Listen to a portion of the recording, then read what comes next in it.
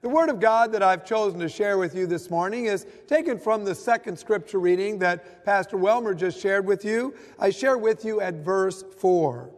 God chose us to be His sons and His daughters. This is the Word of God before us this morning. Please be seated. Years ago, a pastor advertised on a certain Sunday that he was going to preach on the topic, the person in this church whom I would most like to see in hell. Wow. You can imagine the anticipation that that sermon had in that church. When the day finally came, there was a huge crowd gathered in the church. People who hadn't been to church for years made sure they weren't going to miss that Sunday. Well, as the pastor started his sermon, amazingly, he mentioned the person in their church whom he most wanted to see in hell. It was a Sunday school teacher in the church. And the pastor then gave this reason. He said, the reason I chose her is because she is such an amazing Christian that after 2 weeks, everyone in hell would come to believe in Jesus. Wow. Can you imagine being the person whom the pastor chose to be the one he most liked to see in hell? At first, she was obviously very upset. But then when she came to find out the reason why the pastor chose her, well, then she probably felt really honored, didn't she?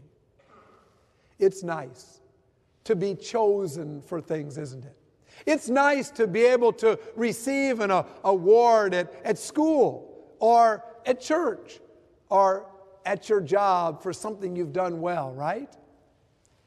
Well, here in God's Word before us this morning, the Apostle Paul talks about a group of people who have been chosen by God for a very special blessing.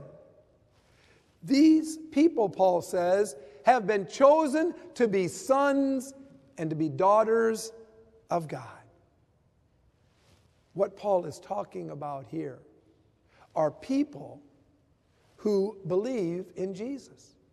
Paul is saying here that all believers in Jesus as their Savior from sin and death have been chosen by God to be His sons and to be His daughters. Wow, what an honor. What a blessing, right? I wonder what it would be like if all of us really behaved as sons and daughters of God. Can you even imagine how different this world would be? We'd all be living with the same common purpose for our lives. We'd all be living with meaning for our lives here on this earth. What would that kind of look like? Well, I can imagine that it would look like having these three things. First of all, I believe we would all have the same moral code to follow. We'd all be following the same rules of God in our lives, and our lives would be so much better. Now, I know you're probably wondering how rules can give meaning and purpose to your life. So let me explain it this way. A study was done to see if rules and boundaries would make children feel more or less emotionally healthy. And so what they did in this study is they built a playground and they put no fence around the playground. The children could run all over. They could run anywhere they wanted because there were no fences. But you know what? Instead of feeling freer, the children actually were more cautious and more tentative when they played in that playground. They didn't run as fast and they didn't have as much fun as people thought they would. No, amazingly, it was when the fences were put up around the playground, that's when the children ran faster. That's when the children had more fun playing. The fences actually made the children feel more safe and healthy. God gives us some important rules in the Bible to follow, doesn't He? We call those rules the 10 Commandments. These 10 Commandments give meaning. They give purpose to our lives here on this earth. Because as we follow these rules from God, we do have more satisfying lives here on this earth. We are happier people. We are freer Christians. So we all would have this moral code to follow.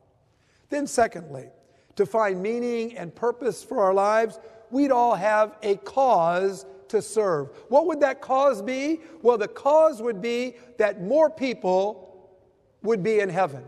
That cause would be that more people would come to know Jesus as their Savior, the one who forgives every one of their sins, the one who takes away the fear of dying and gives to them the assurance that they will have eternal life with Him in heaven. Years ago, Amy Grant was visiting with her mother, who was suffering really badly from Alzheimer's. And after finishing her visit, Amy said, "Mom, I have to go and sing now." And her mother asked her, "Amy, do you sing?"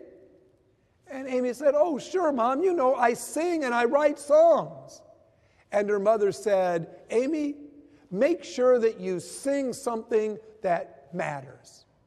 Wow, I love that. Make sure you sing something that matters.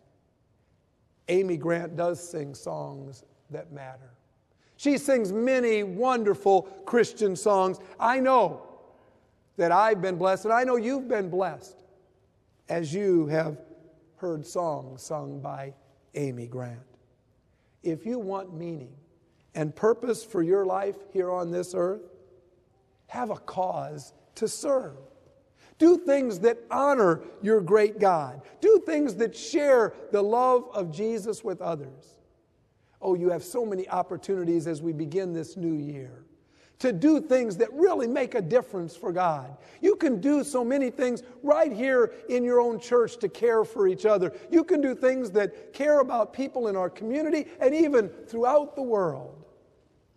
Do things that lead people to put their trust in Jesus as their Savior. Have a cause to serve. And then thirdly, to be able to find meaning and purpose in our lives, we'd all have a creed to believe in. Now, there's no better creed that we have than the one that we just said together, and we say every week. It's the Apostles' Creed. In the Apostles' Creed, we say, we believe in God the Father. We believe in God the Son. We believe in God the Holy Spirit. We believe that we have an amazing God who created us, who saves us from sin and death, and who lives inside of us, helping us to live our Christian lives. That's the creed that we as Christians all follow. For more than 2,000 years ago, people have believed this creed. This creed has motivated people to build churches, beautiful churches like the one we have here, to build schools like the preschool we have here, and to build hospitals as we have so many in our Dallas area. Those are built to show love and care to all people, whether they're rich or poor. Our world is such a better place because Christians have this common creed to follow. The Bible tells us here today that we have been chosen by God to be His sons and His daughters. That's important. That makes us really special. In this new year, commit yourself to living like a son or a daughter of God. Follow the moral code of God.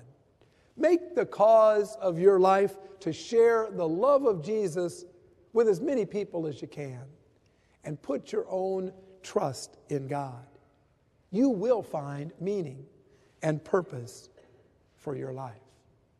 You will find that God will bless you with a happy and a healthy new year. Amen.